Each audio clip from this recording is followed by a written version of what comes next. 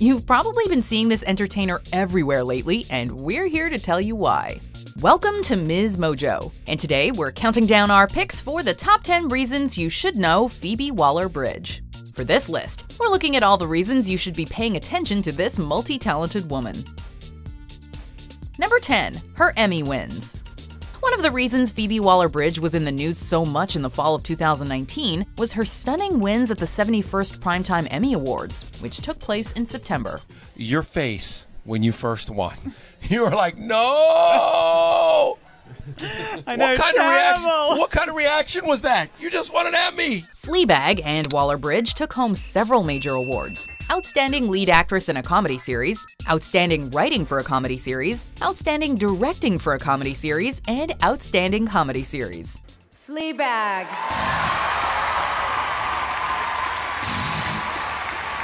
At least one of these wins was a major upset, with many expecting Julia Louis-Dreyfus to win the Best Actress trophy, considering how many times she's been awarded in this category for her role on Veep. And I've been so inspired by them. And Julia Louis-Dreyfus, I've been watching, for all of those wins. And Veep, I studied Veep from a performance point of view as well, but also from a writing point of view. And just being amongst those women is extraordinary. Number 9. Fleabag. So why did Waller-Bridge deserve all these awards anyway? That's because her show, Fleabag, which she writes and stars in, and which originally was created for the BBC but then became available for streaming on Amazon, is an absolute masterpiece of modern comedy. You know that feeling when a guy you like sends you a text at 2 o'clock on a Tuesday night asking if he can come and find you, and you've accidentally made it out like you've just got in yourself, so you have to get out of bed, drink half a bottle of wine, get in the shower, shave everything, dig out some agent provocateur business, suspend about the whole bit, and wait by the door until the buzzer goes. It's a show unlike anything you've ever seen, portraying a deeply flawed and troubled female protagonist who's simply known as Fleabag. It was really about one person's journey, and always has to be, and even though she's occupying the modern world as it is now, it's really about how hard it is for somebody who hates themselves to fall in love. Her tendency to break the fourth wall and involve the audience in the action feels fresh and exciting. And we're really crossing our fingers that Waller-Bridge didn't mean it when she said that season 2 was the final season. I mean, to be honest, this just feels like the most beautiful way to say goodbye to it, actually. And it feels like, as Sean always puts it so beautifully, it does feel like the story is complete. And in case you still have any doubts, both seasons of the show have 100% ratings on Rotten Tomatoes. Number 8. She was on Broadchurch. In terms of acting, Waller-Bridge may be best known for her main role on Fleabag, but that's not her only major TV appearance. Your Honour, sorry, can I just ask for the indictment to be put again? Joe! You know what happened? Sit down. I said sit down. I take it from your reaction, Miss Thompson, that Queen's Counsel have not been instructed. She also starred in the second season of the ITV show Broadchurch, playing Abby Thompson, Sharon Bishop's junior barrister.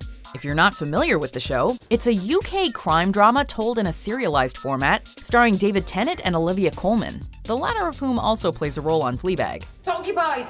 I know. I'm out now. Go away, it's the ladies. You can't come in the ladies. In there, you've been ages. Oi, it's a sign. Cleaning in progress. The role Waller-Bridge plays is pretty different from her Fleabag persona, but it's still plenty of fun to watch her in. Profile. Look at it. Don't want to.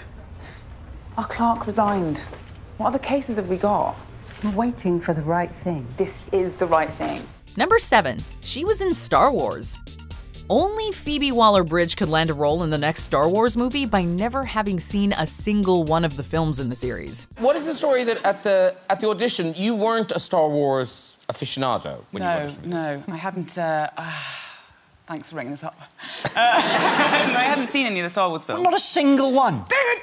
She revealed in an interview that not only was she not familiar with the property, but also when she auditioned for the role of L337, she didn't actually know she was reading the part of a droid. Well, she did, but she just didn't exactly know what a droid was. Nonetheless, she managed to nab the part, and ended up in the cast of Solo: A Star Wars Story, where she plays one of Lando Calrissian's droids. The Acadi's Maelstrom. I'm gonna go check on the dampers. You need anything? Equal rights? Number 6. Crashing.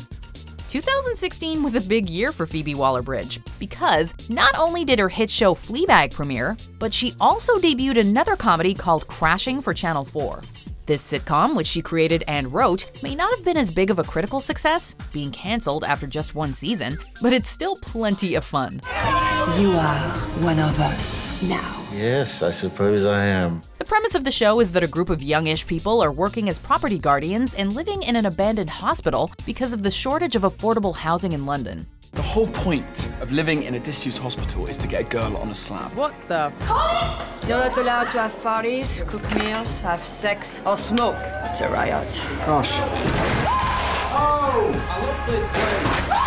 Waller-Bridge's character shares some similarities with Fleabag, so if you're a fan, this is pretty essential viewing. Everyone has a thing. You probably just haven't found yours yet. Just gotta keep experimenting. Number 5. Her film roles. While she is definitely better known for her work on television, Phoebe Waller-Bridge is no stranger to film. Along with Solo: A Star Wars Story, she's also appeared in other movies.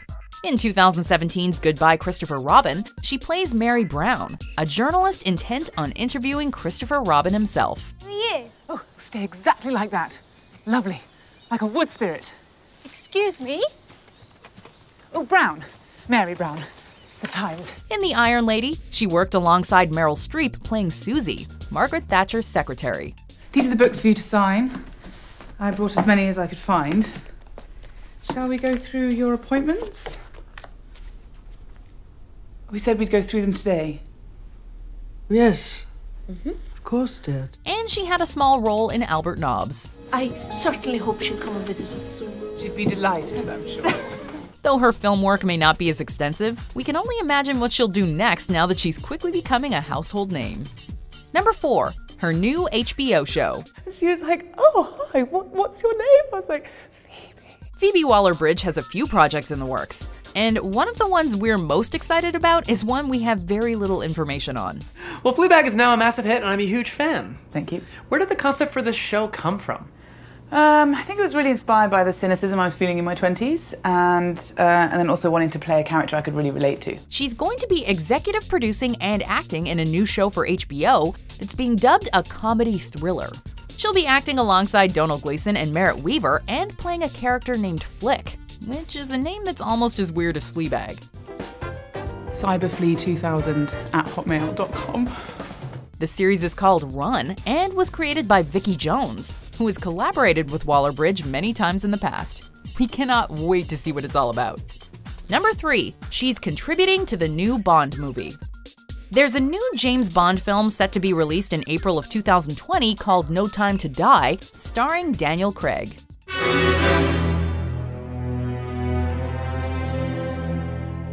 And though it may seem like an unexpected pairing, Phoebe Waller-Bridge was brought in partway through development to spruce up the script a bit to make it more lighthearted and witty. The story goes that Daniel Craig himself asked for her to be brought on board, partly because his wife, actress Rachel Weisz, is a fan of Fleabag. The film has had a lot of turnover behind the scenes and suffered from several delays, so hopefully Waller-Bridge was able to work her magic on this ill-fated project.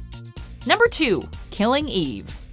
While we're used to seeing Phoebe Waller-Bridge in front of the camera, even if she's also working behind the scenes, there's one major exception. Yeah, I guess acting in Killing Eve, I felt very early on that it just didn't feel right, and I don't really know why.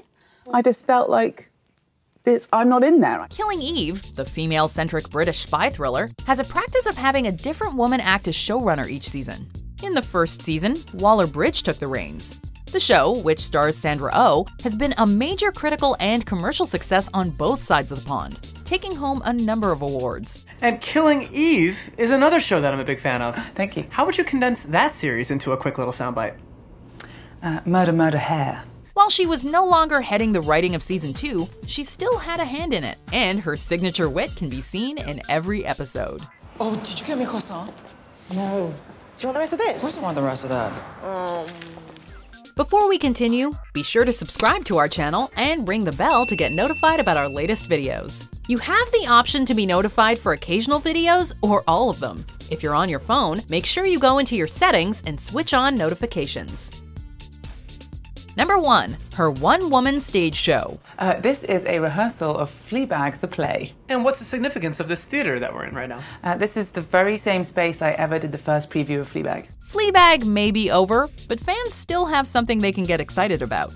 Before Fleabag was a TV show, it was actually a one-woman play starring Waller-Bridge that she created out of a stand-up comedy set. She performed it at the Edinburgh Festival Fringe in 2013, and it won the Fringe First Award. We are taking Fleabag to the Edinburgh Festival, which is the play that I wrote in 2013. In November of 2019, a filmed version of her performing it on London's West End will be hitting movie theaters for a limited stint. Don't miss your chance to get tickets before it's sold out.